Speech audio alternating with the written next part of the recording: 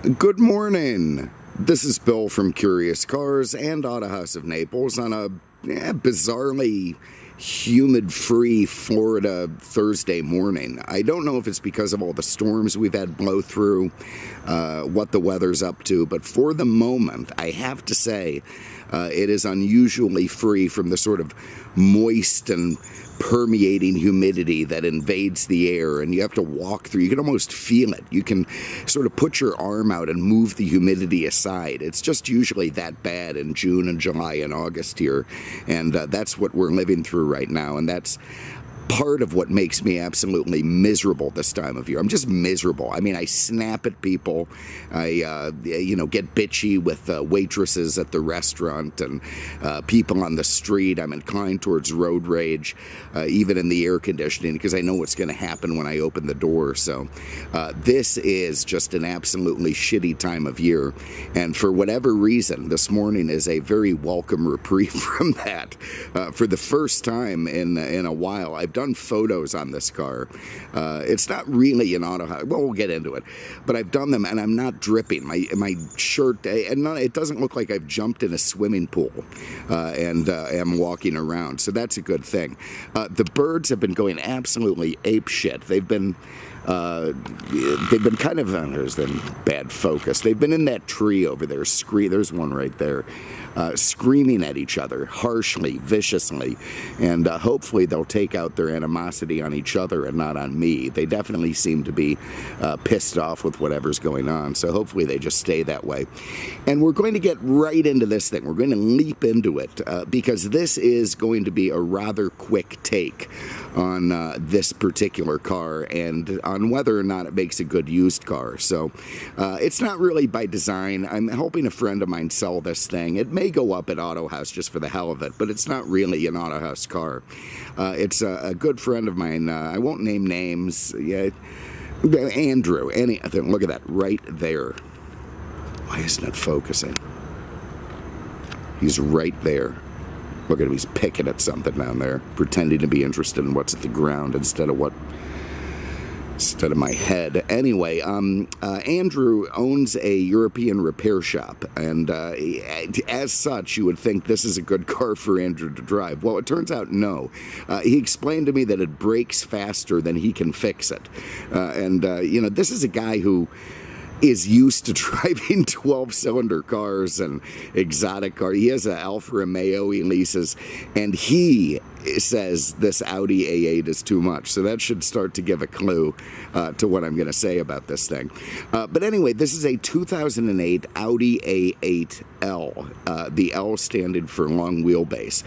It's a distant descendant of the Audi 5000, which you may remember was the one in the 80s and early, the one with the unintended acceleration. It was a big 60 minutes feature. For a little while, journalists were claiming that you just hop in the car, turn it on, you could have your foot mashed on the brake, and somehow the engine would overcome the brake, or the brake would release, and you'd end up smushing your toddler against a garage door. Well, obviously cars don't suffer multiple simultaneous failures of both the brake system and the acceleration system. And what was truly happening was people were mashing the gas pedal when they thought they were on the brakes. And that's the way it all went down. People argued that the gas pedal was too close to the whatever. It just, it was user error that may or may not have been helped by an iffy design. And it almost killed Audi in the United States. Absolutely almost murdered them. I mean, people were terrified of them. They became the dark horse of the car world. And guys who, figured they could drive them responsibly ended up getting bargains. And 60 Minutes, of course, did its hit job on Audi and then went on later to do other hit jobs in GM and other companies. But very briefly, let's just get into this and say, so here's the question posed. You take a car like this. This is a 2008 Audi A8 L. This one happens to have unusually prolific options. I mean, it's absolutely loaded. This thing probably stickered at about 100 grand, which would have been a lot for an A8. You get into the 12 cylinders they offered, it would have been over that right off the bat. But the A8s were generally less expensive than the comparable BMW 7 Series and the Mercedes S Series. They represented a little bit of a bargain in the Q-ship German big sedan world, until you started getting into all the options it would raise the price. So now, here it is, like 13 years later, the car has 80-some thousand miles, which ain't bad, and it's cheap. I mean, it's a cheap car to buy. It's less than 10% of its original price, and that becomes very attractive to some people. I mean, let's say you're a young kid just getting started out, or a young professional starting to make a little bit of money, you got some cash set aside, you're a drug dealer somewhere in a big city, you know, you're living in your mom's basement, but you got wads of $100 bills, or maybe you're an older guy on a budget, you know, with a you retired from the police force at 42 with full pension, and so you want to know, should I buy a car like this? Because it's obviously an incredible car. Will I enjoy it? Will it be easy to own? Will it be easy to maintain? The straight up answer, and if you want to end the video right now, is no. Get the run at top friggin' speed immediately. You know, go get that Camry you've been eyeing. But we'll get a little bit more into that if you hang around. So this is a D3 body for Audi, and listen to that thing. Listen to it. It's pissed off. And here's where we're going to get into stuff that I really dislike about the car world. The D3 body shares many components with the D1 body from Volkswagen Group. I'm not talking about Volkswagen cars, the whole group, everything, which of course encompasses many different car brands. And the D3, it was used on the Bentley, the Flying Spur. It was used on the Volkswagen Phaeton. The D3, I'm sorry, the D1 was. The Bentley, the Phaeton, the Porsche Panamera, and to some extent this Audi A8 L as well. And this is the thing that I absolutely despise about modern cars.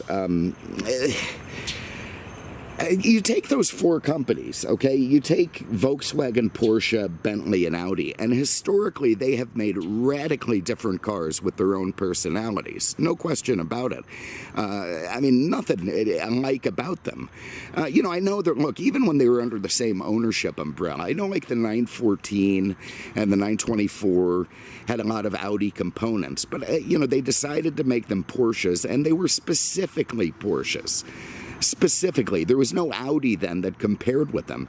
Not true so anymore. I mean, you get in a Panamera, a Bentley, this A8, or a Volkswagen Phaeton, and yeah, you know, the sheet metal is different, the interior is different, but it's all only skin deep. What's underneath it all is essentially the same, and that's the thing that just drives me nuts. Cars have just absolutely lost their character.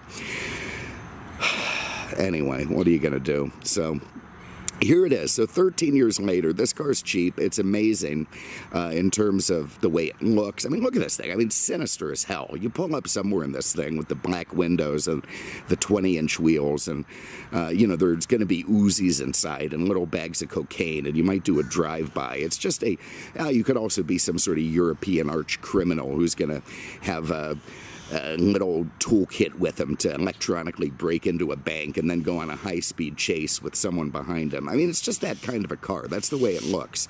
So the temptation is there. But how to get into this? All right, so the A8 competes with the Mercedes-Benz S-Class and the BMW 7 Series, and those companies have an ongoing rivalry with each other. And this A8, this second generation, was designed to make up for the way that the first generation just wasn't doing the job. I mean, the S-Class and the 7 had it all over the A8, all through the, you know, the 80s and the 90s, you know, whatever passed for an A8 in the 80s. And Audi was just in third place. It was a distant cousin to anything that worked. And they said, you know, the hell with that. We are going to make this thing compete.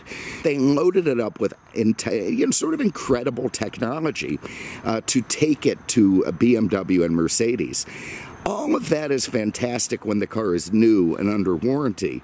But as these cars age, as they get older, as they get miles, as they get out of warranty, and as they get cheap on the used car market, what's worth remembering is that even if you can buy this thing for, you know, anywhere from 9 to 14 grand, you're not maintaining the car you bought used. You're maintaining the car that was new. You're maintaining this $100,000 exotic German luxury Q-ship with all of the stuff that is in it. And that's, you know, that's what you got to remember. So it's definitely worth doing a little bit of investigation when you're buying one of these. They have shitloads of complicated features. For instance, this thing, it does use the 4.2-liter V8, which is considered to be fairly bulletproof. I mean, you do get some leak issues, your valve covers, your rear main seal, that kind of thing. I have read about where they have carbon buildup sometime in the intake and runners, and then that's a pain to deal with. But for the most part, and not unlike the Mercedes V8s, they're pretty damn bulletproof. BMW V8s are different. BMW's shit at building V8s, or at least they have been historically. They made a terrific 6-cylinder, but when it came to 8 cylinders, I don't know. I just don't think they could pull it off very well. But so the engine is not your big issue, but then that goes into a 6-speed transmission, probably built by ZF, but yeah, whoever. And it has 200 different programming facets where it's going to detect the way that you drive and run the appropriate program. So, you know, if you're some kind of psycho leadfoot and you get in this thing, you're hammering it everywhere, you're on the gas, you're on the throttle, you're heavy on the brakes, you're racing, it's going to find that subroutine that matches the way you drive, and it's going to react accordingly. If you're Mr. Magoo or some old lady who's barely pressing the throttle all the time, it'll find that subroutine. Well, I mean, who's to say that's not going to get screwed up at some point, and it's going to go into the Mr. Magoo subroutine when you're Michael Schumacher, or vice versa. So, you know, this is the kind of crap that scares me. The whole car uses a CAN bus, a MOST bus system with a bunch of different little computers that all communicate with each other, run through various parts of the car, and decide what the best thing is going to be. And, you know, I don't know. How the hell does the average, you know, shade tree mechanic even begin to think about fixing that? I mean, you can barely change your own oil in the damn thing. Are you going to be really programming the CAN bus system? I mean, you're not even going to be able to have the computers to work on this thing. They're all, you know, Audi dealership technology that costs a shitload to have. So doing your own mechanical work, probably not something that's going to happen very easily. Like the Bentley, this car also has an adaptive suspension called the Skyhook, or at least that's the true version of it. And what that essentially means is it senses the road ahead and makes corrections based on what's coming up. So if it's dipping the right front, it can do it very quickly, independent of the other wheels. When you're on the Autobahn at high speeds, it's going to lower the whole car to make it more aerodynamic. When you're driving around town, it's going to raise the car. You know, I'm sure that's really easy to maintain, and I'm sure that's going to keep working as time moves on. There's going to be no issue with this vastly computer-controlled air suspension system. I wouldn't worry about that at all. It shouldn't even trouble you that when you look underneath a Bentley Flying Spur from the same era, you're going to see Audi rings on all the parts, you know. So just remember, when you buy your 10 grand Audi A8, you're going to be maintaining a Bentley. Chew on that a little bit. Even the headlights are big, adaptive, scary. There was a name for them, even FSL or something, where they adapt to the road ahead. They level themselves. They're, the bulbs are like $300 to put in. You know, you can't just go to Advanced Auto Parts and buy a sealed beam. That's over. This thing has some weird German license plate, Ubuntu. It's like some geeky programming language from Linux that my little Polish cousin would love. So I don't know who owned this thing, but anyway, 20-inch wheels, which were optional on this A8. This particular one has a shitload of options, and some kind of Firestone Firehawk Indies on them. So the guy who drove this was fairly sporty. I tell you what, let me pause for a minute, and we're just going to dive right into this car. All right, so I have to remember that this one's going to be kind of a short take and not go. We're not even going to get into the history of Audi and all that stuff. We'll save that for another time. From the back, you can see you got a couple of twice pipes there. You got rear parking sensors. I don't know if they're standard on the A8L or not, but it doesn't really matter. You've got these taillights, and it's another good indication of what I'm talking about. By '08, the taillights, all the lights on the car had become LED, which is fantastic, and it looks cool at night, and it's great. But, you know, gone are the days when you could go to Advance Auto and buy your 1157 and stick it in. I mean, when these things screw up, you're looking at replacing the entire assembly or, you know, having some crafty mechanic take it apart to do soldering and demoisturizing or whatever else. With the cool LED lights come extra maintenance to keep them going. Here's another thing I'm talking about. So I pinched the little opener. It actually worked. Okay, I take that back. Oh, look at that. I left the toolkit out. This is the flag. You may need this. This is what you use on the highway when you're stalled and you pull the cap off. Inside is a little warning triangle that will let other cars know that your Audi is it's not going to be continuing. But anyway, that worked. Earlier on, I had to help the trunk lift up. Now it seems to be working on its own. You see it has these ridiculous-looking hinges here with these big struts. And anyway, okay, I give it credit. It's still working. That was going to be one of my examples of a broken part, but it corrected me. There you see the little square box in the back. That's the refrigerator. We'll get into that in a minute. You got some floor mats and a little false floor in the trunk. Man, there's your spare tire, which is remarkable that it has one. Inside there, who knows, one of the computer systems or the jacking, I guess that's the jacking stuff, which you can have. You have these little tie downs, so if you stuff a toddler in the back, you can strap him down. He won't go flying around. These little pull handles here, I like these. These are also on Mercedes. You could use these things to hang your plastic shopping bags from so they don't go flying around the trunk. And that does matter on this car where the trunk is that far forward. From my angle here, it does almost look like the seats fall down, but I really don't think they do. So anyway, we'll get into that. Nice big trunk, befitting of a German luxury car of this size, and for the moment it all seems to be working fine. So we press that. Down it comes. Now when those struts wear out, it's going to come down like a guillotine and chop off any body part that you may have too close. Let's have a look under the hood. Andrew also had this detailed crappily, so it looks like crap under here. But anyway, there you see this sort of overcomplicated overhead cam 4.2 liter V8 that has variable valve timing. It has a missing Audi emblem. Lovely. Who knows why that flew off. You know, but for the most part, does seem to be a fairly reliable engine, other than I hear they have some thermostat issues that sometimes those things get blocked. A car can overheat. Of course, you'll be dealing with oil leaks, valve cover gaskets, pan gaskets, front timing chain shit, that kind of thing.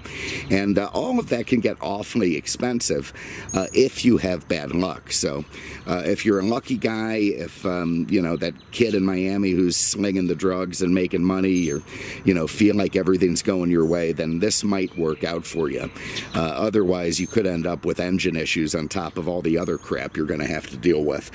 For instance, this is a Quattro, which, you know, Audi's Quattro system is pretty reliable, but it does have front and rear limited slip differentials that are computer controlled, connected to the other driving systems of the car, and can definitely cause you some misery if those start going south.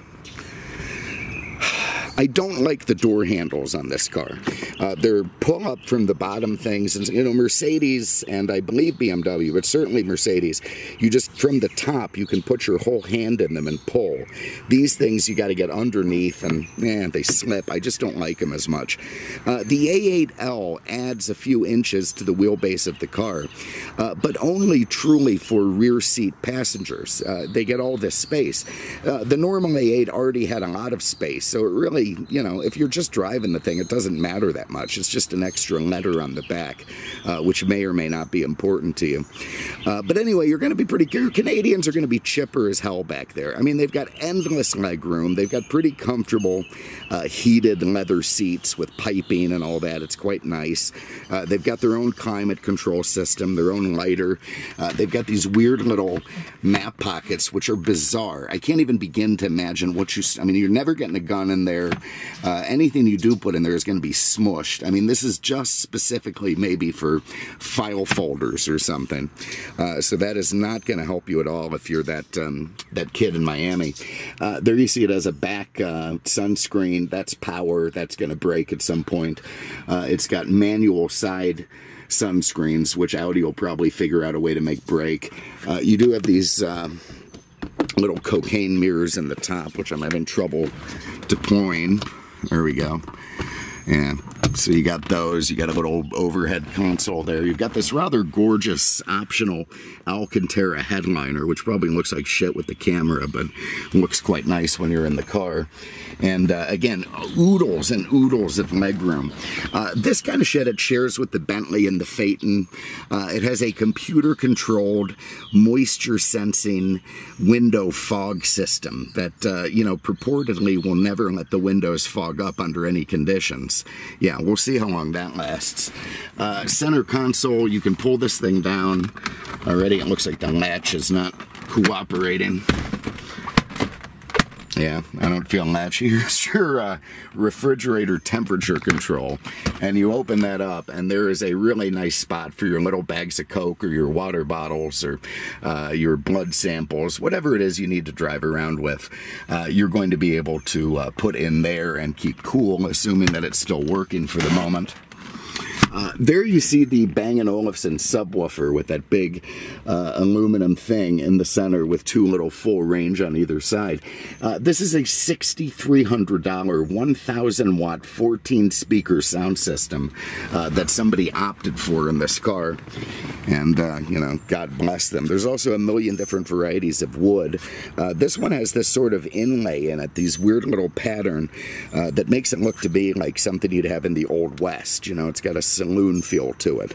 I think I would like it better without the weird pattern, but I suppose that does make it something different from other big cars. You do have a nice little spot here. You're not really going to fit a gun in there, but you get all kinds of bags of drugs, more of the Bang & Olufsen speakers, and here is a pretty good spot for some sort of small 9mm and obviously any parts that just kind of fall off the car. You can stick them in there and they're going to be nice and safe. I don't think these things have self-closed doors. They do have keyless, so you can press that to lock it. You can press this to lock it. No, apparently you can't. Maybe you just press it to open it. I've got the key here, and let's see if this is another system that's broken in this car. And so here's our key. Alright, the car's locked. I presume that's what that beep meant. So let's see if I go to open it. Okay, locked, not letting me in. Press the button. Nothing. Press this button. Wait a minute. Okay, so it's locked. Is it still locked up here? No. Okay, so that did work. Where did it work? From the front or the rear? Let's try that again. Alright, we are locked. Alright, I'm pulling. Okay, it did open. Alright, you know. Okay, well, for the moment, that does still seem to be working. This car is thwarting me on the terror I'm trying to convey to you. Here you see another very nicely finished door panel with aluminum things poking out a little, probably because he had to fix something. Yeah, you got your memory seats, your, I don't know what the hell this red button is for. It'll turn it on or off, something. I don't even want to touch it. It scares me. Trunk release, gas release. Nice little spot to put masks that thank God we don't need anymore, and maybe a dry cleaning ticket. Your window controls. It's got Audi exclusive badges here, which I think it's just trying to say airbag, and more Audi exclusive badges on the side. So I presume that's part of the the fancy interior package that this has. Okay, real quick, before I get going, I got to put my crap in the back and hang the tag on the rear. Then we're going to hop in and go for a drive. All right, tag is on. Let's do this. See those big rotors back there, all very nice. All right, so close the door. Get our seatbelt on. At least all that's fairly normal.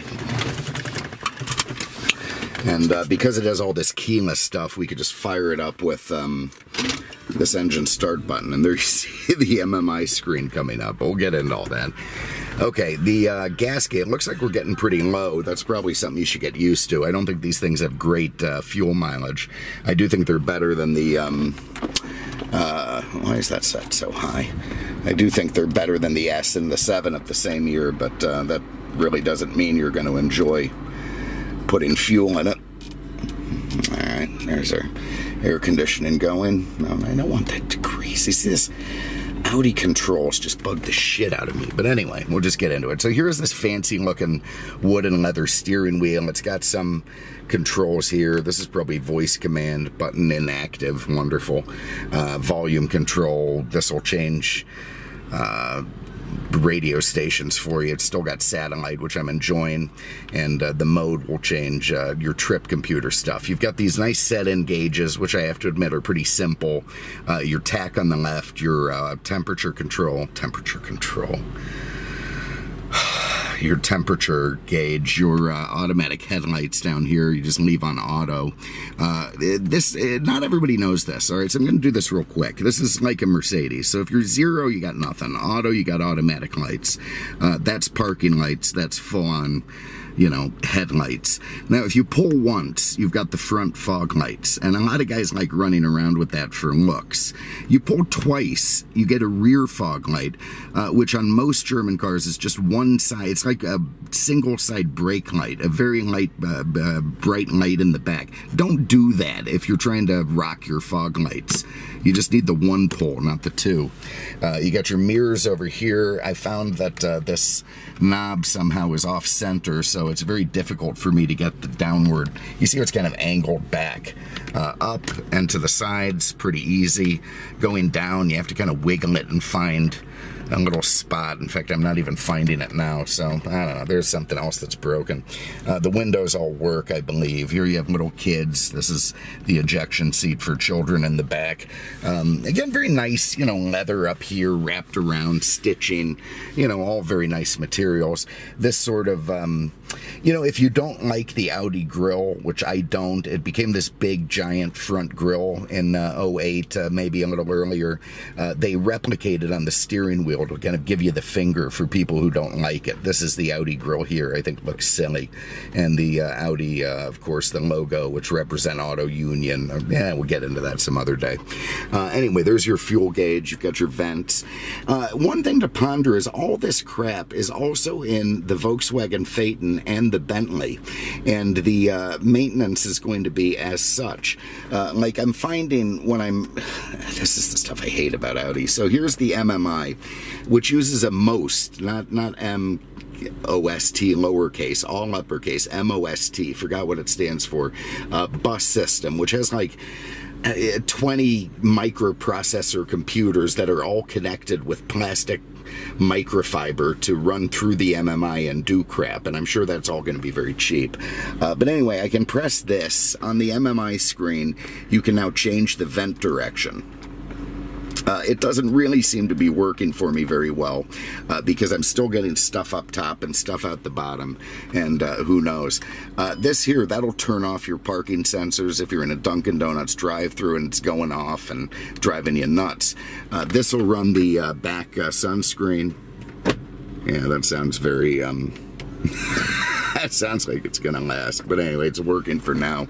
Electronic stability protection, that's the traction control. You can turn that off. You get the little logo saying you don't have traction control. I don't believe it for a minute. This car is just way too complex to not want to use that. I mean, it's not gonna let you go out and do four-wheel burnouts or anything. It's gonna come back on the minute it senses shit is going awry. This will lower this little fancy screen. I think this was the final straw for him. When this thing broke, he had just had it in the shop. He fixed a bunch of shit on it. He fires the car up, and this thing comes up and like fizzles halfway and then cocks. You know what? This is just too much. But anyway, he fixed it, and I think now he just wants out. This is a weird little drawer for, I mean, what are you going to put in this fragile and sickly little thing? I mean, maybe a tiny bag of cocaine, maybe some coins if you needed them or something. I have no idea what is the purpose of this. At first I thought it was a cup holder, but what you put in there, I just don't know. I'm sure people come up with their own solutions. They do have a pretty standard climate control. At least they're not running that through the stupid MMI screen. The thing that I don't like about it is you've got one screen for different functions. So if you want to control the vents, you have to press this. Now it goes to the vent control. If you want to control the fan, you go to that button. Now it's showing you what the fan speed is. And if you want to go to the heated seats, hit that, and now it's showing you the heated seat setting. To me, that's just not intuitive. I don't like it, and it pisses me off. Under here, if we could get this open, yeah, it's not really an ashtray, so I guess this is the beginning of the time when Germans stopped smoking, and that's behind a fragile little panel that's sure to break in no time. You also have a real wood shifter with a nifty little side button. You can go over to drive, over to manual, and sort of bang your way through the gears like that, and who the hell cares and why bother? It has an electronic parking brake, which is much more complex than a standard parking brake and is sure to break at some point. Here's another thing that pisses me off about this Audi. You've got engine start, this big button here, and then a totally different engine stop is above it. I want one button for both, not one each. I pressed this like 9 times last night when I got home, not realizing there was a separate control there to turn it off.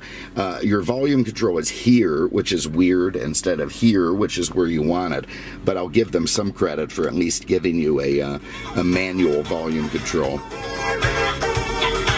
Yeah, we're all bad.